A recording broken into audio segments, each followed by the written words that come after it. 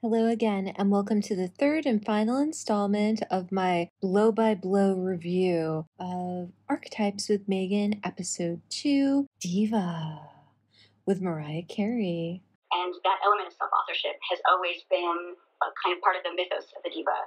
The diva exercises a degree of agency that's typically withheld from women and femmes and minoritized people, and that degree of agency disrupts normative social constructs and normative social patterns, and therefore produces a lot of social discomfort. I think on the rare occasions when people do use diva in a phrase like, stop being such a diva, they're playfully reminding their friends to not be obnoxiously over-demanding. They're not criticizing a person who has refused to accept social inequalities, be they gender-based, sexuality-based, race-based, whatever.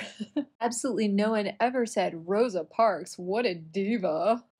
Harvey Milk, diva. Look, and this is your story to tell, certainly not mine, but I would imagine that becoming a diva then is aspirational from the world that you came from. You describe as a child, you then go, I want to be that. And then, even when it's being used against you, it almost feels like there were moments where you played into it, because it does feel like it's a bit of a defense mechanism and a coat of arms. You're like, I'm going to own this. I just have to pause. Here we have a member of the British royalty who doesn't know what a coat of arms is.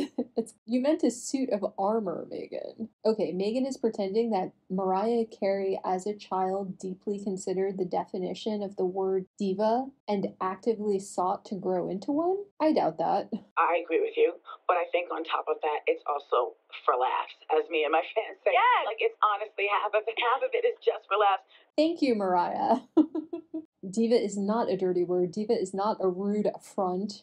It's good, it's bad, and it's usually a joke. And I think that's really important for people to remember, that there might be this persona. And yes, the diva thing we can play into. I mean, it's not something that I connect to, but for you, it's been a huge part of your diva moments sometimes, Megan. Don't even moments act do I like give it. Don't act like it. It's also the visual. It's the visual. A lot of it's the visual. Because See, that's the thing. I associate it differently. And there's the infamous short circuit. Megan can dish it out, but she can't take it. She's redeeming the word diva, but she doesn't want you to call her a diva. let's pretend that you weren't so beautiful and didn't have the whole thing and didn't often have gorgeous ensembles. Mariah, with a backhanded compliment. There's a big difference, isn't there? When Mariah shows up draped in cashmere and canary diamonds, we say diva in a positive way because she earned every cent of it. When Megan shows up draped in cashmere and diamonds, if anyone called Megan a diva, it's because they were too polite to call her a gold digger, a leech, a user, or a climber. Megan should be flattered that Mariah is kindly using the word diva for this. The diva thing evolved, and it continues to evolve, and I play with it. It's for laughs. It's, yes, some of it is very real, because I am walking around like this right now in my house. I promise you. You're doing it for yourself, and you're doing it because it's how you like to show up. And I think there's something that people find really threatening about a woman who is so secure in who she is that you go, I don't care what you have to say about this. This is how I want to turn up. I don't even know if I'm in that place yet, right? Megan, are you saying you weren't fully confident when you went to Harlem in $250,000 of jewelry and head-to-toe Max Mara? I would be shocked if she had any self-awareness of the type. Megan, it's not about wearing whatever you want. It's about reading the room. Mariah's fans pay good money, hundreds, thousands of dollars to see her sing. They want the diva. You are pretending to do charity work. People strive for dividom. Revel in it. Oh man, I love it. She is so Mariah. Ew, Megan, you can't come up with a compliment for Mariah Carey? What are the 3 words, if you could use to describe yourself in 3 words as a young girl, what 3 words would those be? I don't have just 3 words. That's why people have to buy my memoir and watch the adaptation. Oh, I've been wondering why Mariah would stoop to Megan's level. Now I get it. To plug her book that Megan didn't even do her the favor of mentioning. And then today, 3 words to describe you today. Exhausted, angry, yet hopeful. Mimi, don't waste your energy. She's a lost cause. Though my fangirling was tempered today, I kind of think she could tell. But that aside, It was all going swimmingly. That's a generous self-appraisal, Megan. You are not good at this. Until that moment happened, which I don't know about you, but it stopped me in my tracks. When she called me a diva, I just kept thinking in that moment, was my girl crush coming to a quick demise? Does she actually not see me? Oh my gosh, because the only reason you like people is what they can do for you, including flatter you and portray you in a lovely light. She meant diva as a compliment, but I heard it as a dig.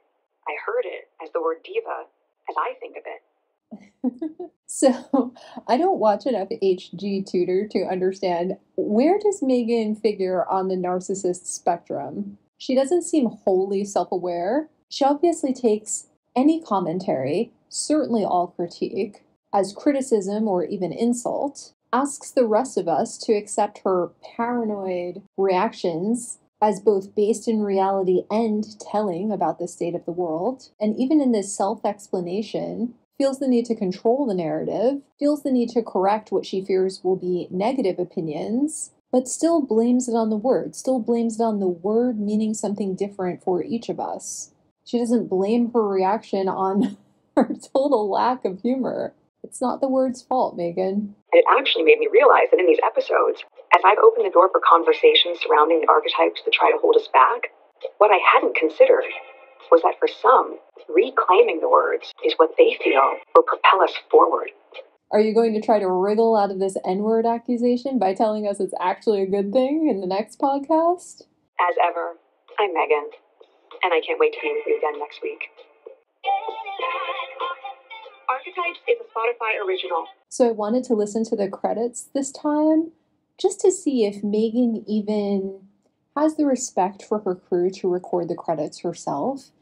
No, she doesn't. My final thoughts, better than the Serena episode. We heard more from Mariah, but I also think that's because Mariah took control. As ever, I'm Ibble Dibble. Like, share, and subscribe.